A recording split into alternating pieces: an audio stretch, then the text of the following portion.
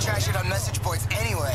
Mike Whiteley, Weasel News. A Liberty City couple had a shocking end to their wedding anniversary last night when a police officer used a stun gun on them outside a restaurant in Little Italy. Kevin Hamilton was toasting his wife at the end of a romantic dinner when a passing policeman electrocuted him in the neck. When Mrs. Hamilton leapt to her feet screaming, she was also zapped to the ground. The police officer in question told reporters while he hadn't slept in a couple of days due to back-to-back overtime shifts and was really on edge, Mr. Hamilton made an aggressive move towards him, and his safety as a member of the force was paramount. Use of stun guns has increased 200% in the last 6 months as police realize how fun it is to make internet clips of people shaking violently on the ground. This is Weasel News. This is Weasel News. Sounds from the borough.